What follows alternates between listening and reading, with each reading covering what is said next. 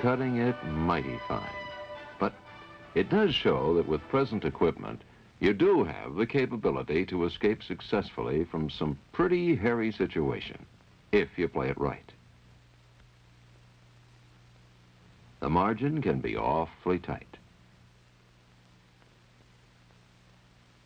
In this case, the pilot made it.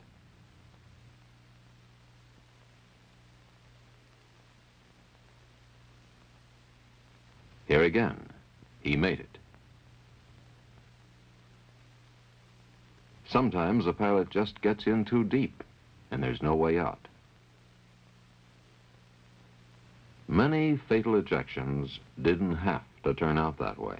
Many of the ones who didn't make it would still be with us if they'd really understood all the factors under their control and used them. Better knowledge of your ejection procedures, making an earlier decision to go, and knowing your ejection envelope. How about you? If you're like most, like this jock here, you've thought about punching out. You're very professional about the condition and functioning of your aircraft, but how much thought have you given to the system on which your life will depend if your bird lets you down? How about your part in the system? How about time? At high altitudes, you have time, but at low altitudes, time is of the essence. How fast can you be ready to eject? If you've got to think about each step in the procedure, you may think yourself into an early grave. So practice. Get yourself in an ejection trainer and go through the procedure. It's been calculated that you can't get yourself positioned and pull the D-ring or face curtain to the canopy jettison stop in less than a second. Have someone time you. The practice may save your life at that moment of truth. It takes another half second for the canopy to release the interlock and for you to pull the D-ring or the face curtain all the way to effect ejection. Practice both methods of actuation. Get an idea of how far it pulls to the canopy jettison stop and how far after the canopy clears to the ejection point.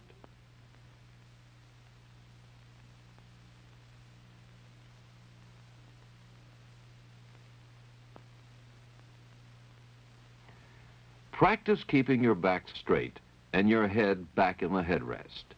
You may get better leverage by leaning forward, but that puts your back out of line just when it should be straight and increases your possibility of injury.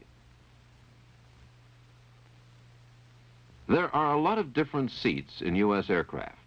Know the equipment in the aircraft you're currently flying. It's not very likely that you'd spend precious seconds fumbling for that face curtain handle in a 105. The one that isn't there, that is. But you'd feel pretty foolish if you survive. Know your equipment. Know it well. You're likely to be in a big hurry when that time comes. Study your flight manual. It's got the full procedure, step by step. Then get in a trainer's seat and practice.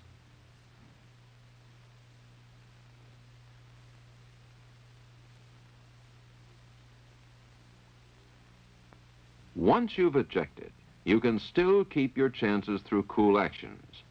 Unless your bird has a Martin Baker seat, you should try to beat the system, particularly in a low-altitude situation. You won't beat it, but you're ahead of the game if the system should fail. If it should fail, you've had your belt opened manually just about the time you started wondering when your automatic system would function. Remember, though, if your belt is manually opened, you've got to pull your own parachute ripcord. Do you really understand the zero lanyard?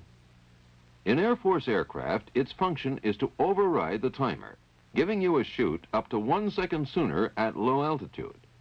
In Navy aircraft, the zero lanyard arms the parachute actuator as the seat leaves the cockpit.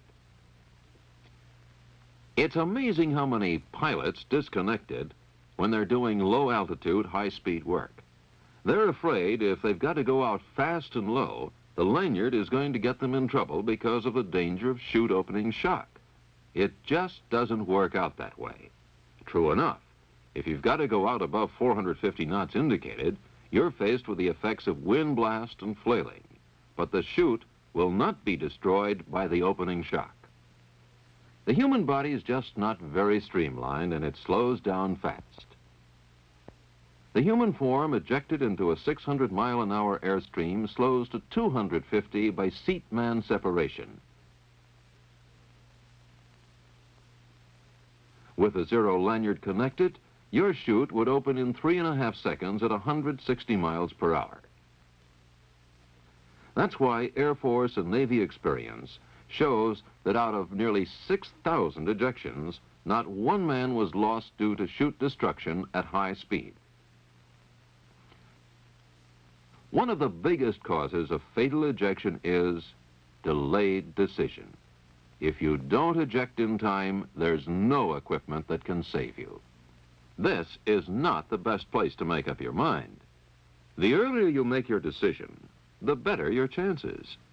The best decisions are made in the pilot's lounge. That way, when the moment arrives, you don't waste time thinking. You react.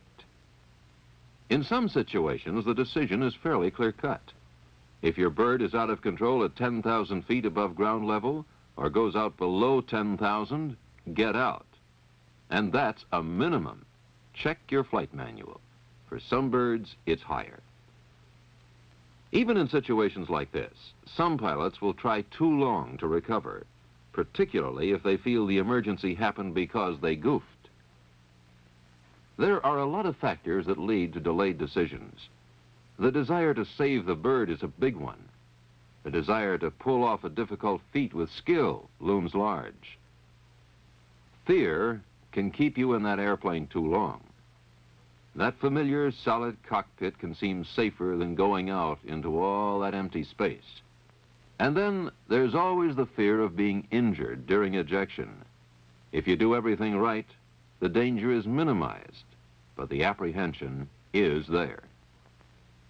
These aren't good reasons for delaying ejection, but they are good reasons for thinking hard about when you'll eject before the emergency happens. Then you're in the position of making the clean, positive decision that adds another successful ejection to the statistics. But the really tricky situations happen lower down. Here's where you can get sucked in. You have control, and it looks like you have the field made. Here's where things can look right for a flame-out landing at 1,000 feet. Then suddenly look very bad at 500 feet. At 500 feet, time is very short. Here's where you can yield to the fatal temptation to bring up the nose in an attempt to stretch that glide. Then you start sinking fast, and you know you can't make it. Here's where the real paradox enters the picture. Here's where too many pilots ask the impossible of ejection equipment. That ejection alternative seemed like a very unpleasant choice back upstairs. But now that things are going clearly against you, you may put too much confidence in its capability. How does that happen? It seems that each time an improved ejection system is introduced, the success rate decreases for a while. It looks as though you expect too much from the added capability. So you drive a 106 or an A7. Haven't you got a 00 seat? Haven't you got it made right down to the deck? Granted, when you see a demonstration like this, it sure looks that way. But that 00 terminology was a poor choice of words. It's true if you're parked on the runway. But if you're not parked, those zero-level figures can lead you right to oblivion. They leave out one very important factor: flight vector. Airspeed, attitude, and altitude are the terms usually used to define the limits of safe ejection conditions. So let's look at two high-performance birds with two of the factors, airspeed and altitude, the same, but their attitudes are different. One's inverted, with its nose 15 degrees above the horizon. The other is right side up in level pitch attitude. They both have 235 knots airspeed and 100 feet altitude. If they both eject at this point, who has the best chance. According to the usual criteria, airspeed, attitude, and altitude, it looks pretty simple. But in fact, we don't have enough data to decide. For example, if the inverted bird has full power and Mr. Right Side Up is flamed out, what looks so obvious becomes a brand new ball game. Simple flight dynamics put the inverted bird in a 15-degree climb, and the one that is right side up is descending on a 15-degree glide path. The aircraft's flight vector will be the major factor determining each man's ejection trajectory. Mr. Right Side Up will impact the ground 2 seconds before full shoot, while Mr. Upside Down will make it with a few feet to spare. Hard to believe? Let's see how it works. Think in terms of time. In the case of an F-4 at 200 knots, time from leaving the cockpit to full shoot is approximately 3.5 seconds. Here's how it works. At 1 second, the drogue gun fires. The drogue chute stabilizes the seat, and the main chute is deployed. The force of deployment causes seat separation. By 3.5 seconds, you have full shoot. Remember, that's for an ejection at 200 knots. But at 100 knots, it takes almost a full second longer for the airstream to deploy the chute. Seats in other aircraft vary in their sequencing. For example, with a 200-knot airspeed and the zero lanyard not connected, here is the action. It pays to know your time required to get a full shoot, which ranges around 4.5 seconds. However, for simplicity in what follows, we'll use the 3.5 second figure as the time required. Now, let's look at the other side of the coin. Time available. Time available depends on a lot of variables, but they all boil down to directions and velocities, that is, vectors. Let's look at the vectors of the ejection seat. This is one of the first variables, since there are a number of seats in use with varying boosts provided by both ballistic charges and by rockets. The vector provided by the seat will differ according to the amount of boost and its duration. To keep things simple, we'll stick to one value, 100 feet per second effective. But here again is one more reason to be familiar with your own seat's characteristics. The next variable is aircraft attitude. When you're straight and level, the seat boosts you almost directly away from the ground. Any change from level attitude, either pitch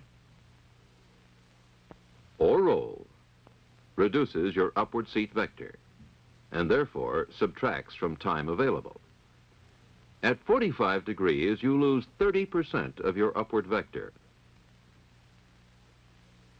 At 60 degrees, half of your upward vector is gone. At 90 degrees, there's no upward component left. If you're inverted, your seat boost is subtracting from time available. The vector resulting from flight path is the last and most important variable.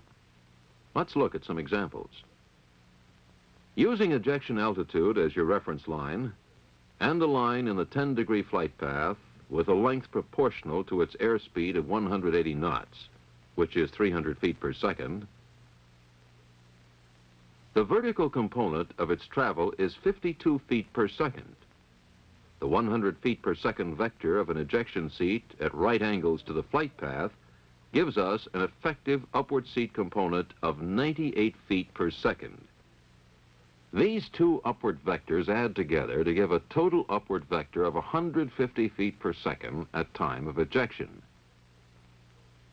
That would result in a trajectory which would carry you about 300 feet above ejection altitude before gravity and the deployed parachute slow your climb to zero and you begin your descent. Now, let's consider the case of an inverted aircraft with the same speed, 180 knots or 300 feet per second, in a 30-degree climb. The vertical component of flight path is 150 feet per second. Since the aircraft is inverted, the seat thrust vector of 100 feet per second has a downward component of 87 feet per second. Subtracting this downward vector from the upward vector of 150 feet per second, you still have a net upward vector of 63 feet per second. You will continue to gain altitude for 2 seconds before beginning your descent, and you'd have full chute about 20 feet above ejection altitude. The situation changes drastically with a descending flight vector. In a 30-degree dive, 240 knots airspeed, or 400 feet per second, half the airspeed is converted into descent, 200 feet per second.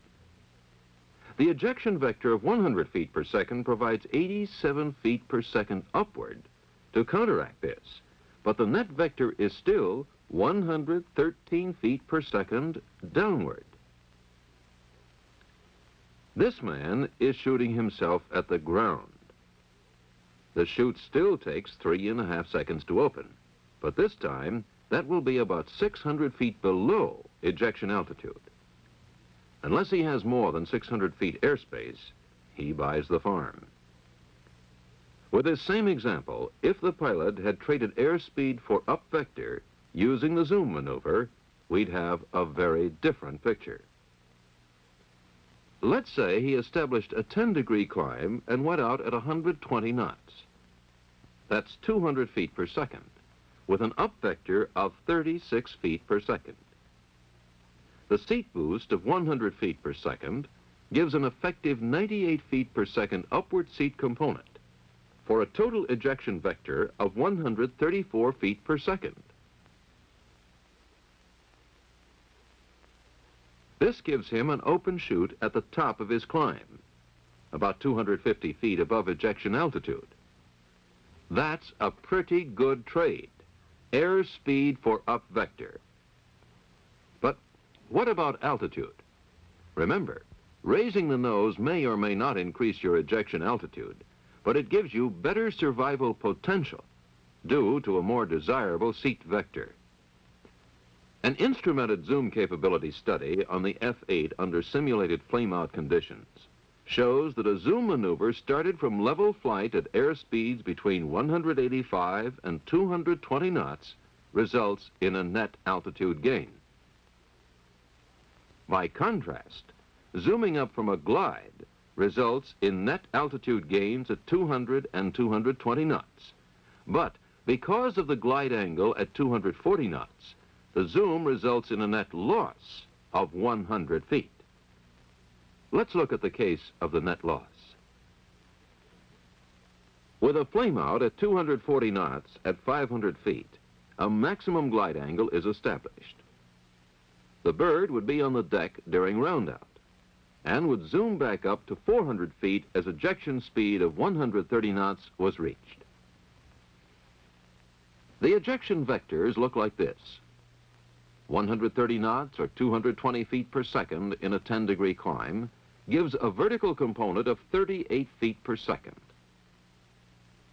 The seat vector of 100 feet per second gives an effective vertical component of 98 feet per second. Total ejection vector is 136 feet per second.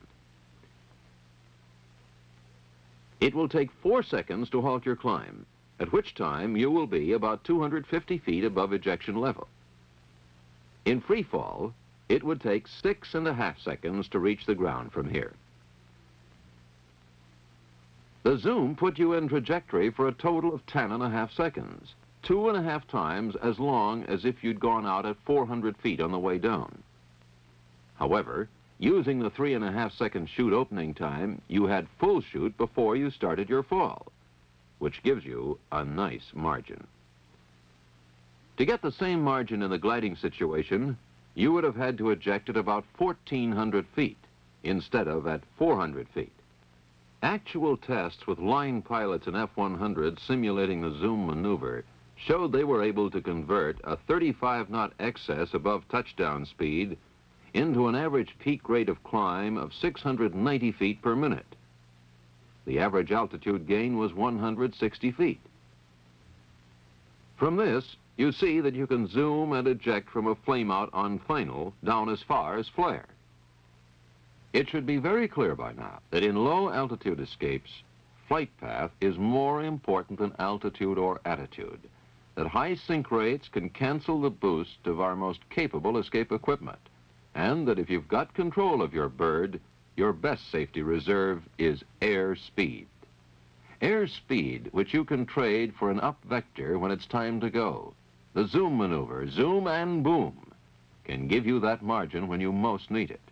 A good example was the opening sequence. The RO went out at 75 feet. His ejection vector gained him an additional 200 feet. The pilot went out at 250 feet, at the top of the aircraft's climb. Without up vector from the aircraft's attitude, the pilot gained only 25 feet and had full shoot at 69 feet. The equipment's got the capability to get you out safely if you make use of those factors under your control. Know your equipment and procedures, and know them well.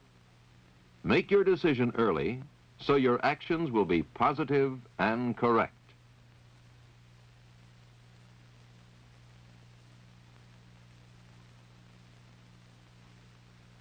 Understand ejection vectors so that you won't expect more of the system than it can give.